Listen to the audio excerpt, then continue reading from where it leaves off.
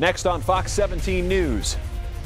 Career centers like this one could get busier in the coming days. We'll tell you why and give you the one piece of advice they need to hear. First on Fox, more than 18,000 Tennesseans are going to bed tonight worried about their future. That's how many will be losing unemployment benefits tomorrow. Fox 17 Sky Arnold joins us live from the Career Center and Metro Center with more. Sky. Well, John, this is where some of the folks who've been looking for jobs, this is where they're going to be receiving help finding those jobs. And they've been coming here for a good deal of time. These folks that are losing benefits, they've been receiving them for around more than 26 weeks. And now the money is going away.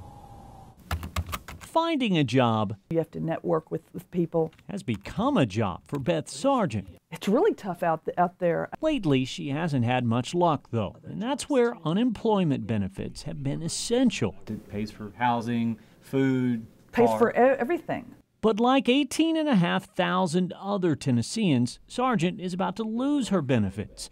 Tennessee's unemployment program only covers the first 26 weeks, and anything after that has been covered by a federal program that expires Saturday. I'm scared because I'm not sure how I'm going to pay my bills. Sargent's only hope is that a divided Congress decides to renew the program. We've been through this before.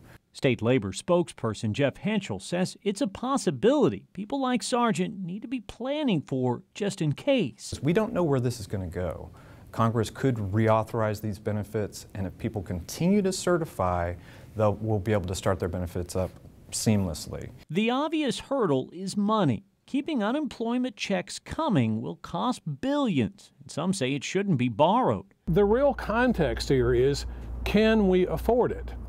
And we can afford it if we cut somewhere else.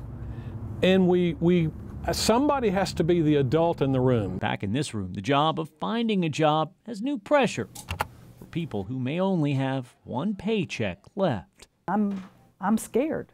I'm really concerned. Now, if nothing changes, the group that we're talking about will receive their last paycheck, their last check, I should say, next week. And again, it's all the more reason why the state is saying this group of people, again, who've all been receiving benefits for more than 26 weeks, it's imperative that they keep certifying their unemployment just in case Congress does make some changes. We're live in Nashville. Sky Arnold, Fox 17 News. Benefits are ending tomorrow for the 18,500 Tennesseans who are receiving unemployment benefits from the federal government. Tonight, Fox 17 Sky Arnold joins us live from the Career Center in Metro Center with the story. Sky. Well, John, we're just talking about folks who have been unemployed for a very long time. People who've been coming to places like this Career Center behind me for a while. Now, under the current system, the state's program ends up paying for unemployment benefits for folks who've been unemployed for the first 26 weeks. Anything after that really is covered by a federal program that, again, is scheduled to end tomorrow. That means next week's check will be the last one for people like Beth Sargent. But there is some hope for them. State Labor Department spokesperson Jeff Hentschel says there's still a possibility Congress could step in and reinstate the program. We've seen these benefits expire in the past and then they've been reinstated.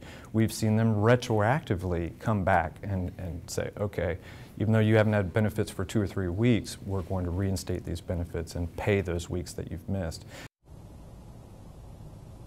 Now, for that reason, the state is encouraging people losing unemployment to continue their weekly certify process. Doing that will allow the state to act quickly and forward over any money if Congress does, in fact, take action and reinstate the program. One more time, just want to reiterate here that what we're talking about is not the state's version of unemployment. Basically, anyone who has been unemployed for a short period of time, less than 26 weeks, they're still going to be receiving their checks. Live in Nashville, Sky Arnold, Fox 17 News.